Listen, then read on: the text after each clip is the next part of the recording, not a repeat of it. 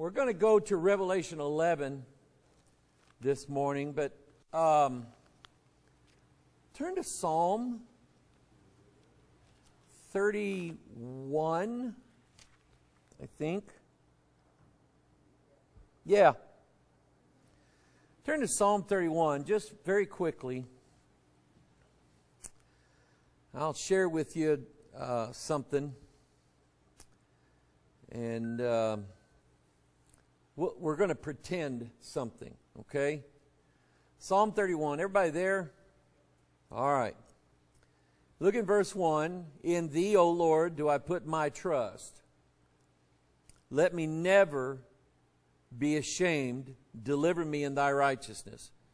Very quickly, sin is a shame and a reproach, the Bible says.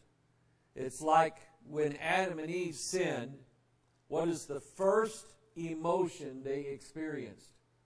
Shame. Immediately, they felt shame and they sought to cover up. And that's what we do. So when we ask God for salvation and put our trust in Him, God takes our shame, our reproach away, and delivers us in His righteousness, for His righteousness' sake. Verse 2, bow down thine ear to me. This is us asking God to hear us when we pray to Him. Bow down thine ear to me. Deliver me speedily.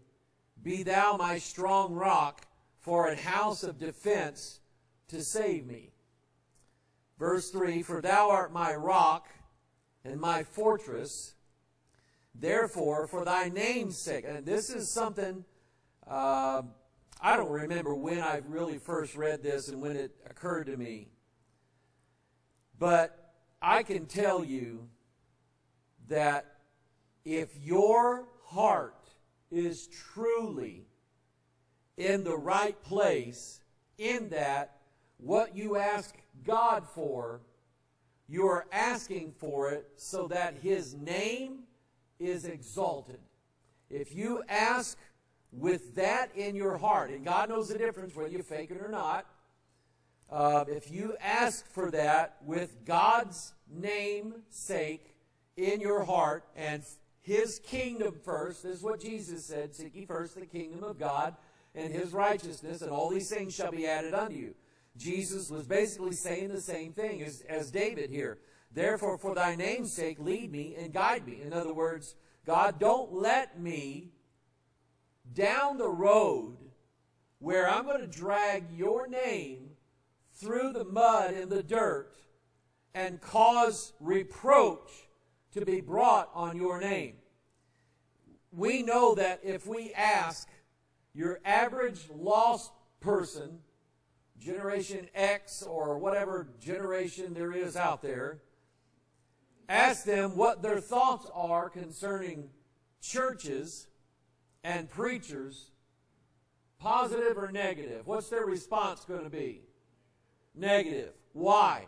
Because too many church people and too many preachers have taken the road of wickedness and taken God's name down that road. And while they claim to everybody to be super spiritual, super saved, the devil just leaves them alone. The devil's actually afraid of me. The truth of it is, they get caught up in stuff, and it makes big headlines. It's all over Facebook, social media. People are making videos on it. And all you're doing is dragging God's name through the mud. And if your heart is in a place where you truly can say, God, for your name's sake, for your honor's sake, for your kingdom's sake, do this. This is where my prayer is. If you work for Coca-Cola, and say you work in a Coca-Cola factory and you make Coca-Cola for a living, you don't wear Pepsi t-shirts to work. Amen? Huh? Not more than once. if you work for Anheuser-Busch up here, you don't wear old Milwaukee t-shirts to work. Okay, you don't do that. So that's a rude analogy, but that's basically what I'm getting at. Now verse 4 is where we're going to pretend something. Pull me out of the net that they have laid privily for me, for thou art my strength. Now we all know that Annette, she's a real nice lady. Yeah. Pull me. The net is like a trap laid. I don't know exactly how someone would hang a net to capture a tiger or a human or whatever. How many humans have you caught, Brother George? One or two? Don't even ask him where they're buried. Don't ask. But let's pretend something. You've all heard of the internet. It's called the World Wide Web. And it actually is like that. It is every strand connected to every other strand somehow, some way. In a spider's web or a net, every single strand that's attached to that net is actually attached to every one of them, and so is the internet. So when people first started using modems, that goes back to the 90s, to get on the internet, and then the phone companies and cable companies started getting high-speed internet for everybody, and now we have it on our phones. We have it everywhere we go, and every place that we can be, we are on the net. Or let me say it this way. Let's pretend that God knew that in this time that we're living in, that most people in this world would have access to the internet. Let's pretend that God knew that. Okay?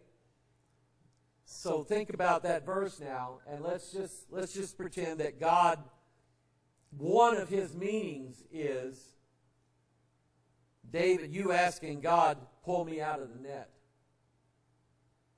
Because if the longer that we go and live our lives attached to all these things that we have, the harder it's going to be. I mean, we've already seen what happens when a parent takes away a teenager's phone and their tablet and their laptop and their Xbox. We've already seen what happens when you do that to a teenager. In fact, it's not just teenagers now. It's 4, 5, 6-year-old children. When you take that away from them, we see the effect that it has on them. The longer they go, the harder it is to give all of this up, because we are acclimated to it. It's like getting in the pool. When you first get in the pool, you're freezing to death. Give it about 5 minutes, you'll be fine. And that's how we are now. So it'll get to a point, I think, where only God will be able to pull us out of the net, which they have laid privily for me. What if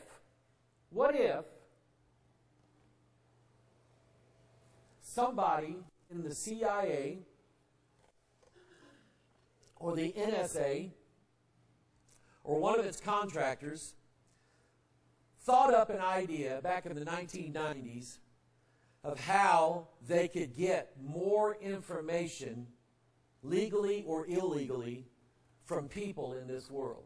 What if they thought up how to use the internet to do such a thing? You know, some companies are backward-minded. When IBM, back in the, IBM was dominant. Everybody knew what IBM was back in the 60s and 70s. They helped put men on the moon. And if you could tell a guy that worked for IBM, he wore a dark coat, dark pants, white shirt, dark tie. Everybody did. Most were men. But the CEO of IBM, back in like 1979, 1980, something like that, was asked about the possibility of putting computers in people's homes. And he said, almost quote, "I cannot see any reasonable use for the American family to have a computer in their home." 3 years later, kaboom! The home computer market exploded. With the Apple, Commodore, I was a Commodore guy, Texas Instruments was making them, Atari was making them. All of a sudden now everybody's making computers. What if somebody back, I don't know, back in the 90s or figured out a way that they could privately sneak up on anybody they wanted to and learn anything they wanted to learn about them at any time. And I've told you this before. Right now, you would be stunned at the information that has your name on it. And information right now is actually a commodity that is bought and sold, and information about you, and I mean everything you do. And I'm talking about if you raised your right hand this morning, that information was sent somewhere, and they want to know why you raised your right hand, and they'll find out. Okay? So look at this verse again. "Pull me out of the net that they have laid privily for me, for thou art my strength." And I'm not even talking about the addictions that come through the internet. And it's not just dirty pictures either. How many people are hooked on internet gambling? That's a big thing. That's a huge thing. Okay? Or they are hooked on everybody's opinion of them. And so they make little TikTok videos, or they make little YouTube videos, and they make little Facebook videos, and they say, "I've got this problem going on in my life. What do you think I should do about it?" And everybody chimes in, and those people are basically hooked to what everybody in the world thinks of them.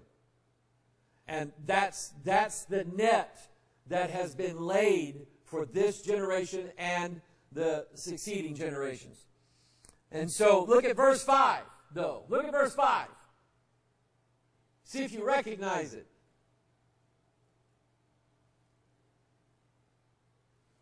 Sound familiar? "Into thy hand I commit my spirit." Jesus said that from the cross. Jesus said that from the cross. Did God deliver him? Eventually. 3 days later. Jesus, by example, was outwardly, with his voice, saying so that everybody could hear him. Y'all come on in and make yourself at home, all right? With his voice so that everybody could hear him, at the hour of his death, say, "Into thy hand I commend my spirit." And then he said, "It is finished." And he gave up the ghost.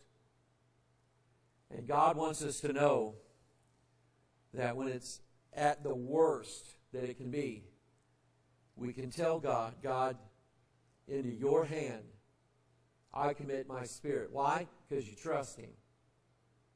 You trust him. You're taking your most precious thing, that is your soul, your spirit, and you're giving it over to God and say, "God, you take it, because you're the only one that I can trust. I commit my soul, I commit my spirit. Thou hast redeemed me, O Lord God of truth." But I just thought about that. I was reading that this morning, and I saw that word net, and I thought, I wonder if it's just possible. And then I answered the question about as soon as I asked it. Did God know that we were going to have this thing called an internet, a World Wide Web, where everybody would be hooked on it? Duh. He wouldn't be much of a God if he didn't know that. He wouldn't be much of a God. All right, now Revelation chapter 11. That was the warm-up.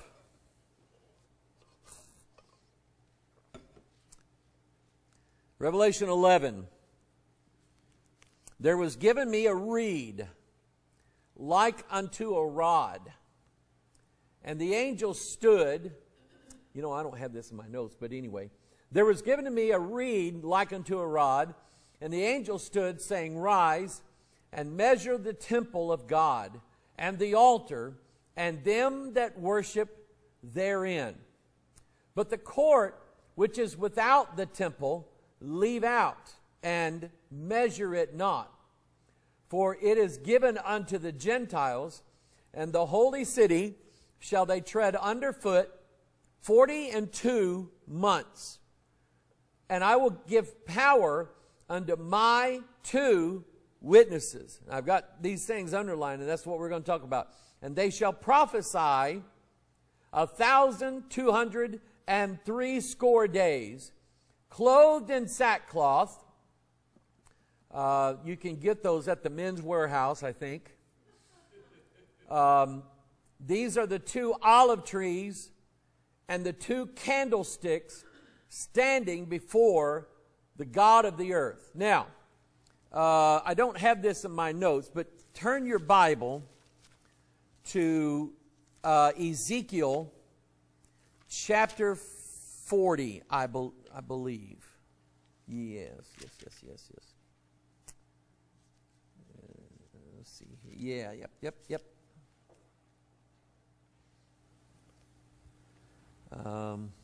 There we go. Ezekiel chapter 40. Now, here's what I know. What I know is there is a connection between Revelation 11, 1 and 2, where this angel gives John a rod, and it's a measuring rod. It's like a measuring stick, one that you would use in construction back before the days of tape measures. Yes? Ezekiel 40. Back before the days of tape measures, they had actual sticks that always played with them. Like that. Broke one time. But you undo them like that, and you've got measuring sticks. And this is what? Do what? Masonry ruler? Okay, thank you for that. I appreciate that. I knew that. I did. I just didn't want to make everybody sound stupid.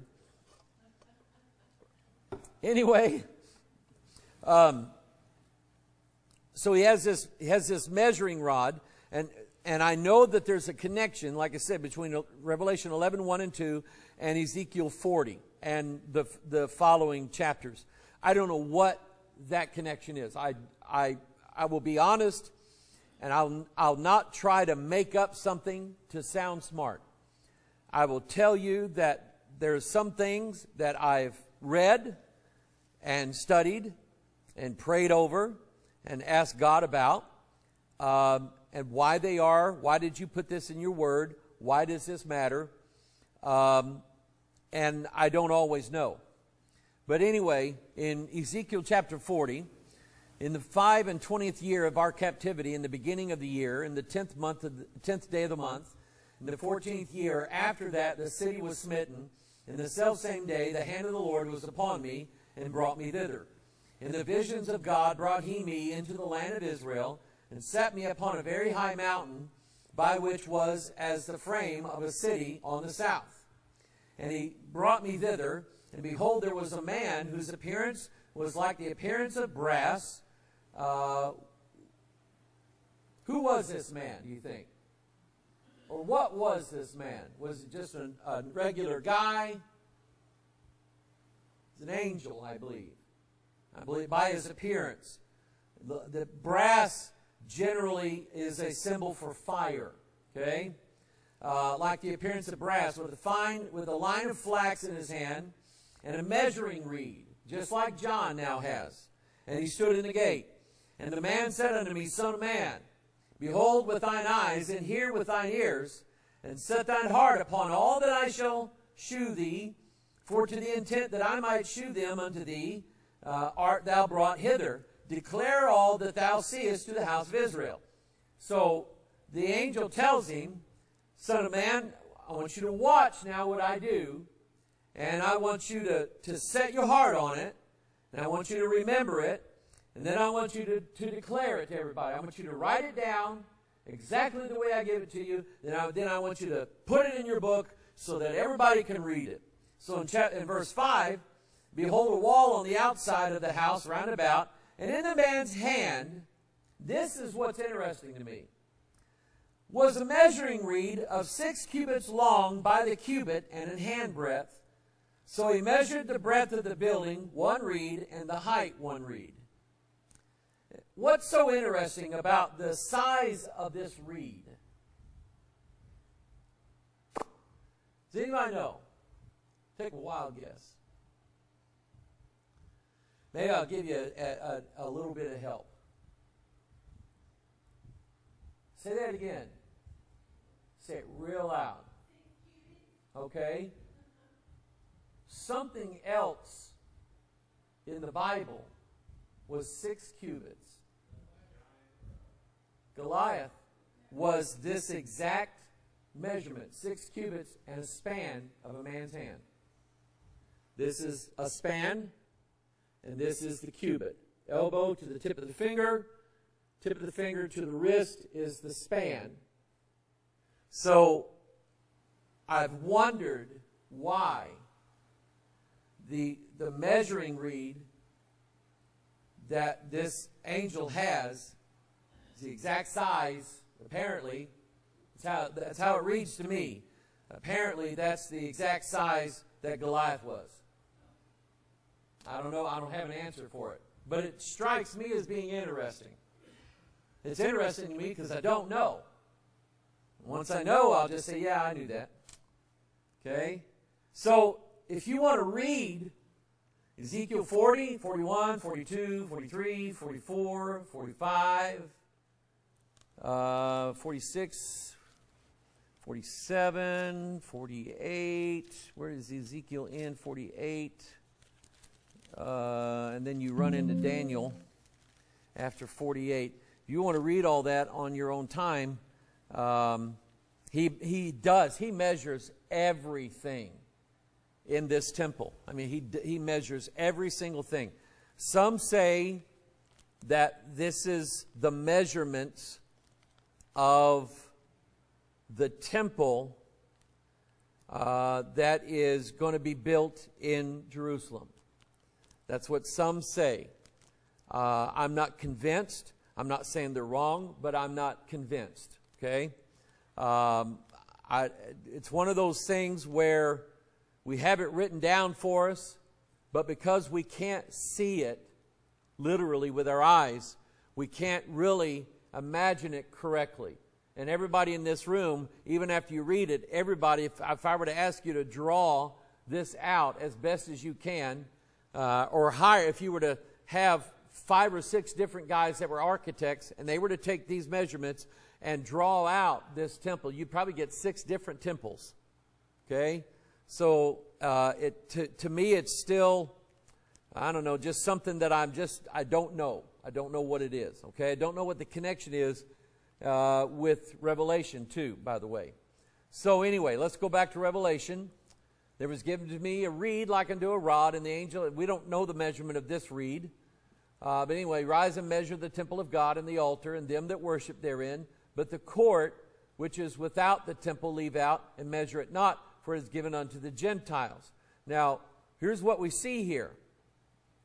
We see a clear division between God's people, Israel, and by that I mean the seed of Abraham, the seed of Isaac, the seed of Jacob, their offspring through the 12 tribes.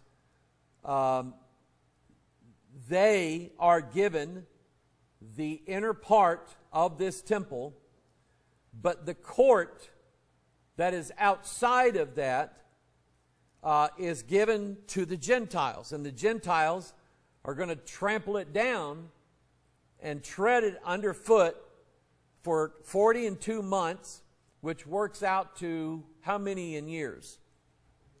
3.5 years. Sounds familiar, doesn't it?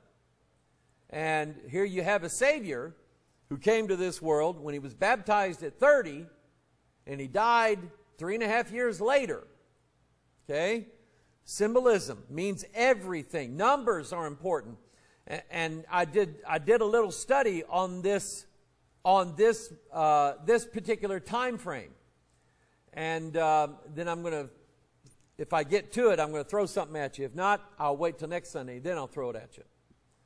But then he says, verse 3, I will give power unto my 2 witnesses, and they shall prophesy 1,260 days. That also is 42 months or 3.5 years.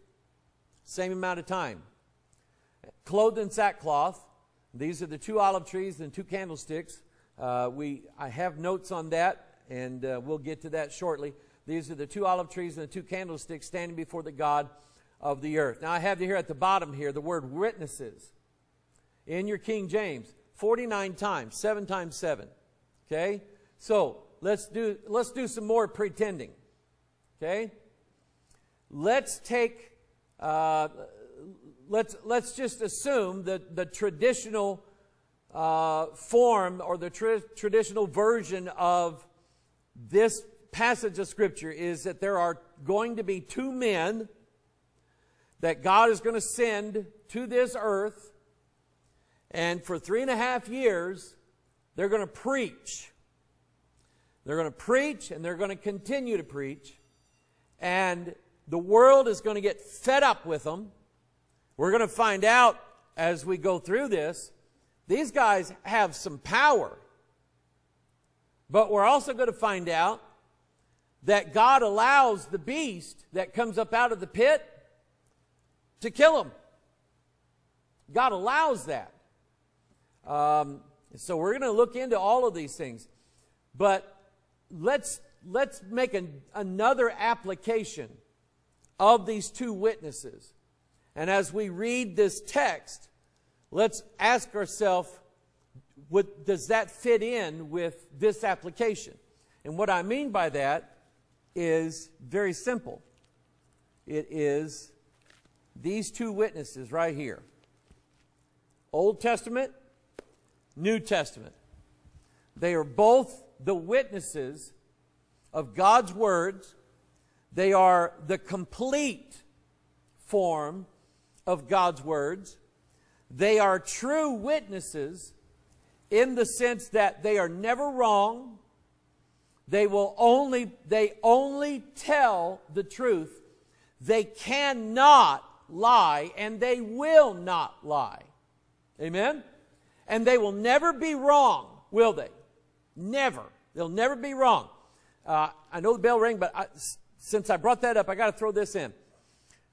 I saw a video yesterday of one of these, I don't know, New Apostolic Reformation type people, where they're prophesying all the time this, and they prophesy that, and they have dreams and visions, and they tell the future. Very seldom do they ever bring in the Bible. But this guy, I've never heard of him before, but he had somebody, and it's verified that this video was made 4 months ago. This guy prophesied. He said he saw a vision where Trump was at a rally, and he said there was a bullet, there was an assassination attempt, and a bullet came right by his right ear. Now stop right there. Wow. And like I say, it's verified. This was 4 months ago.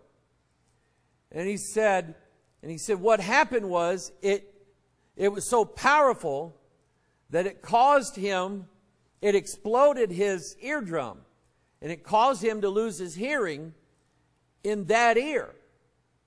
And he said, when it went by him, he immediately got down on his knees and asked Jesus to save him, and he was saved right there. At that time, he was saved right then and right there. Okay? Now, I think there's something else that he put in there too. Now, what do you think about that? Could this guy be a prophet? Why can't he be? That's exactly right. We don't have any information at all about Trump asking Jesus into his heart the day that that happened. And number two, didn't bother his eardrum at all. He still hears. Okay? So he got one thing right and at least two other things wrong. And the test of a prophet, if you want to write this down and read it, Deuteronomy 18, toward the end of the chapter, if you want to look at it, the test of a prophet is he cannot be wrong one time. If he's wrong one time, God said, you don't have to listen to him. But people, it's like they don't care anymore what God really says. They're willing to take something like that, and now you're going to have all these people believing that Donald Trump is a born-again, Bible-believing, walking, talking, King James preaching Christian. Okay?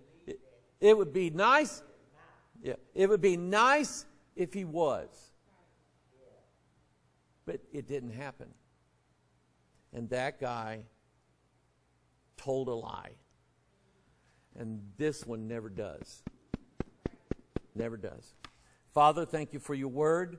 This is what we rely on. The words of men are meaningless to us. It is the word of God that matters the most. We pray, dear God, that you would bless this word. Bless it in our lives. Bless it in our families, our friends, our churches, our country. And Father, we thank you, Lord, for all that you've done for us. And Father, as we read this morning in your word, for your name's sake, deliver us, Father, from our own sins. Deliver us from the paths of wickedness. Set us on the path of righteousness, Father, for your name's sake and for your kingdom's sake. That's what we ask this for. We ask this in Jesus' name, and amen. Amen.